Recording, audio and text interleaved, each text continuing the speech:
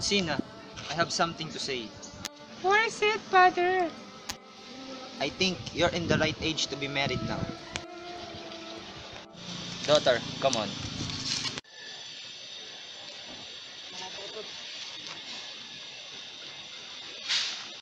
You can choose on which of these gods you're going to marry.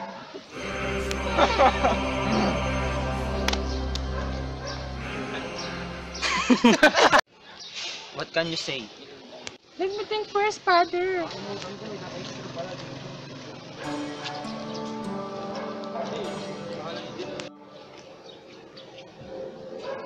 I don't like them. They are all boastful.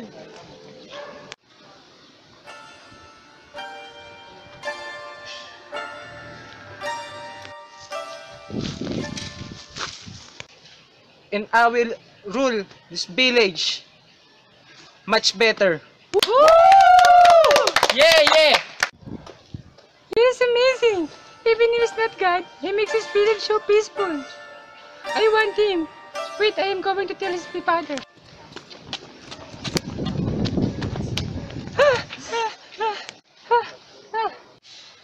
Father, I think I found a man that I should marry. What? Who is it? He is immortal, lives in Hinalawod. He is amazing. He is not like the gods that you want me to marry. They are boastful unlike him. Do you know what you're saying? That is a shame. God should not marry mortals. But Father, No, I will not allow you. I am in the right age to make my own decisions. Please understand me.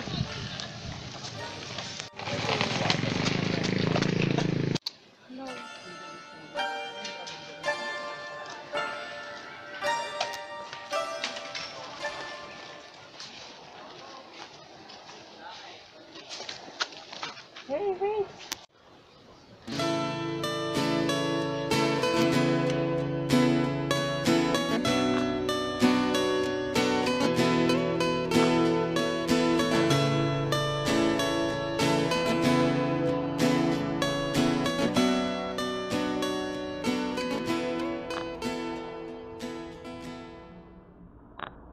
What is your name?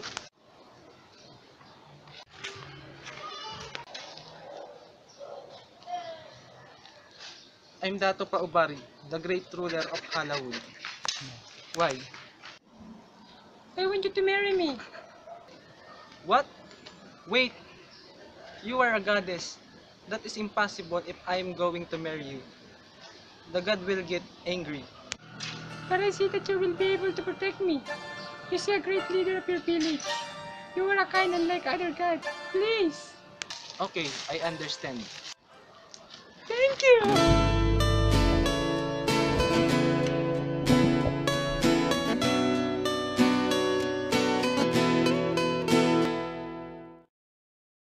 Come on, let's go home.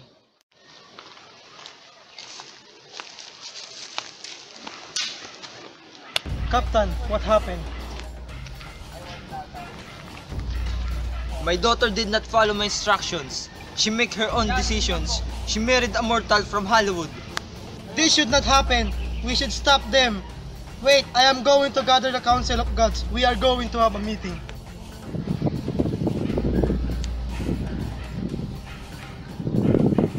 Okay then, I shall begin. I tell you all about a bad news. What? What is it? Our king's daughter had married a mortal. That is a shame. We should stop them. Yes, that is what we should do. Then what is our plan? Are we going to get the girl?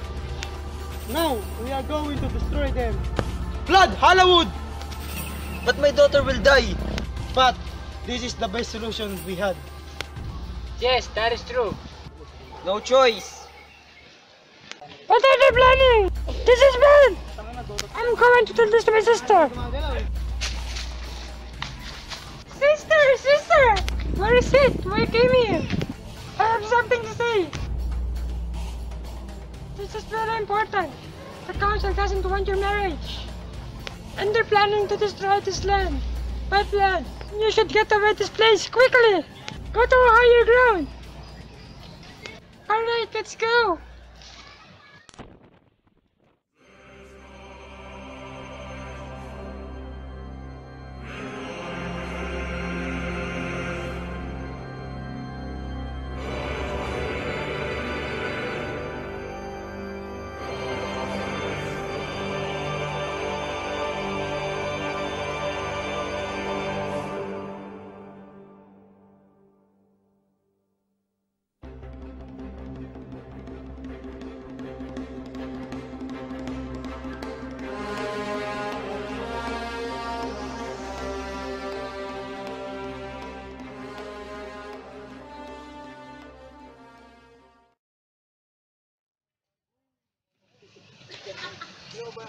The flood subsided. I return now. Yes, but we should be careful.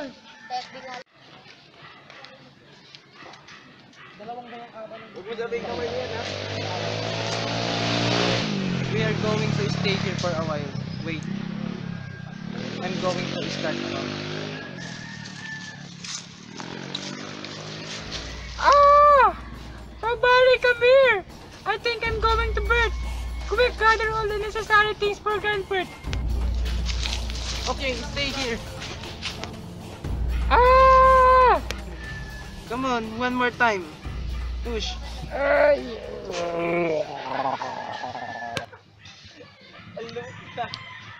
Oh, you're awake.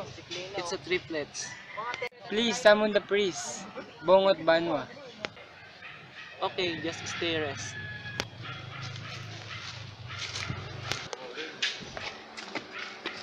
Oh, this is it. Where is he? Hey, Bongot Banwa. Who are you? I am Dato Paubari. Please come to me. Okay, guess I have no choice. He's here. Call him.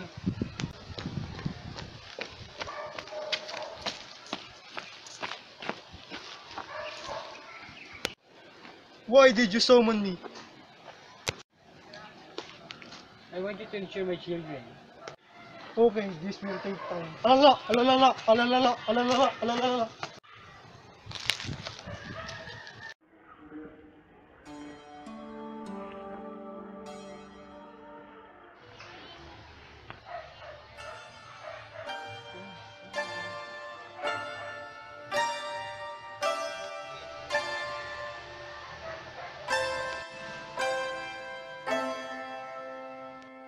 My children are grow strong and handsome. They inherited me.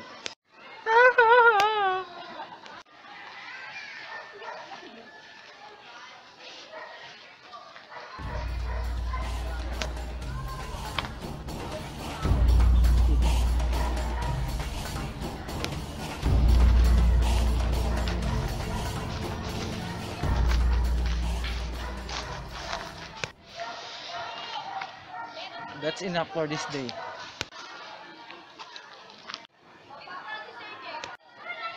Mother, please prepare my magic cape, sword, and belt. Why?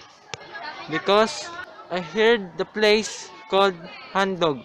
A beautiful maiden named Anggoy Dimbitinan lived.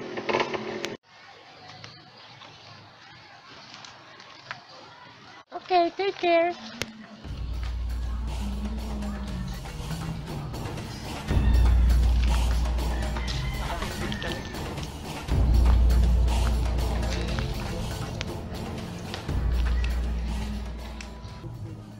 This will be the beginning of my journey.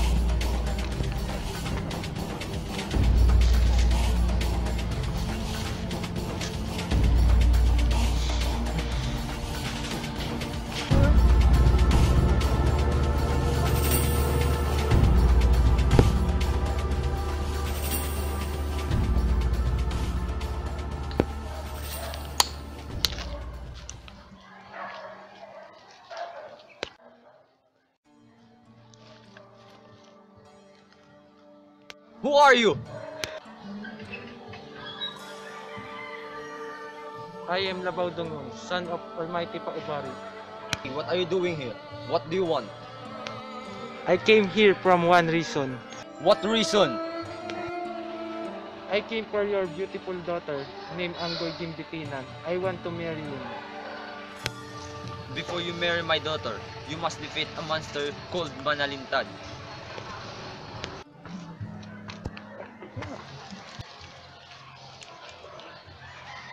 So this is what is talking about.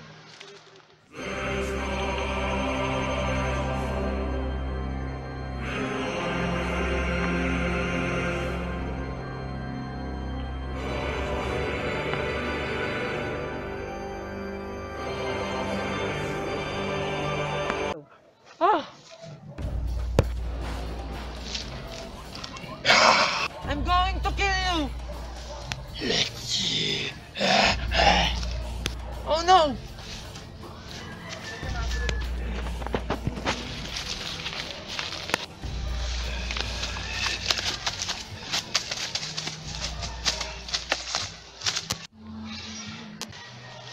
Ah!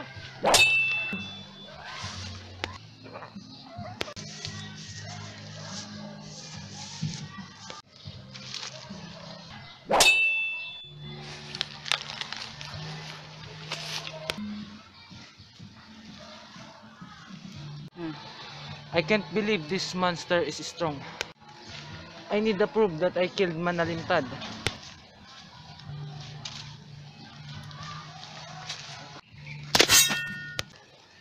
The tail!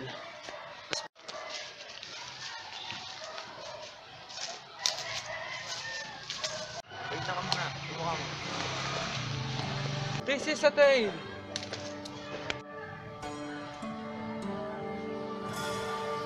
Impossible!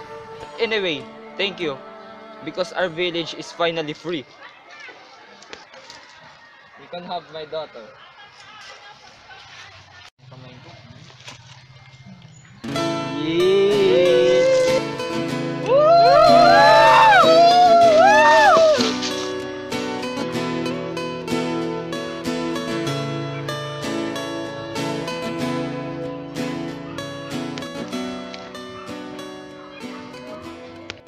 I now announce you, husband and wife. You may kiss the bride.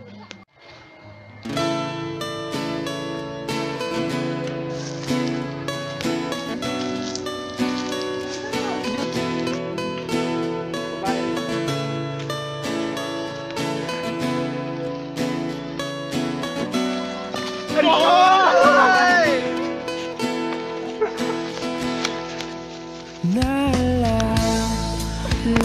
ko pa nung nililigawan pa lamang kita, dadalaw tuwing gabi.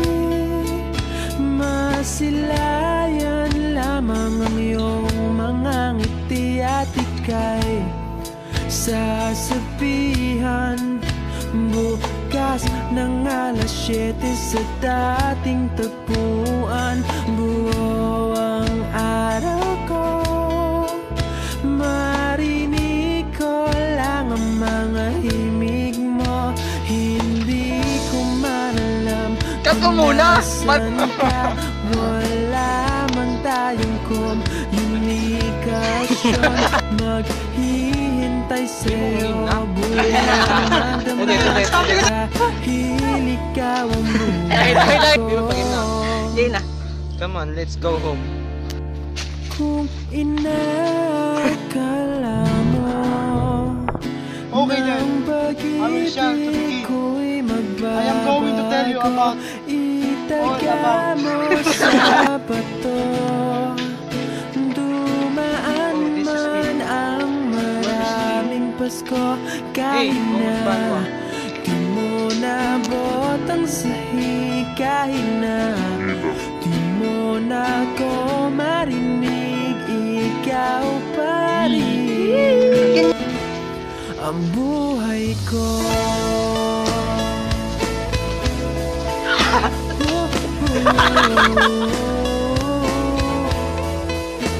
Naalala ko pa nung pinapangarap pa lamang kita, hatid susunduin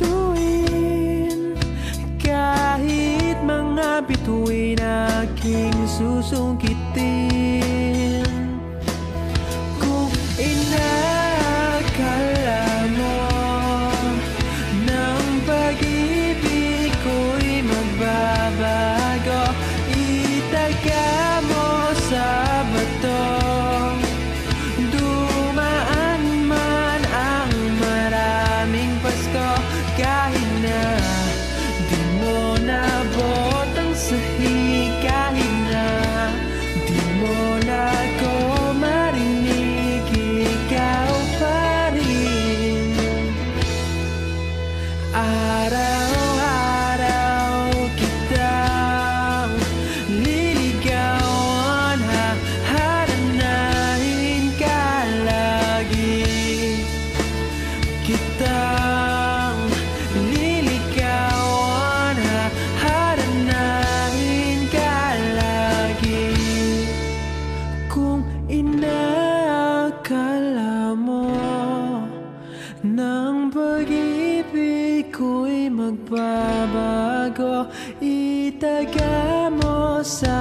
bato, pumuti man ang mga buko.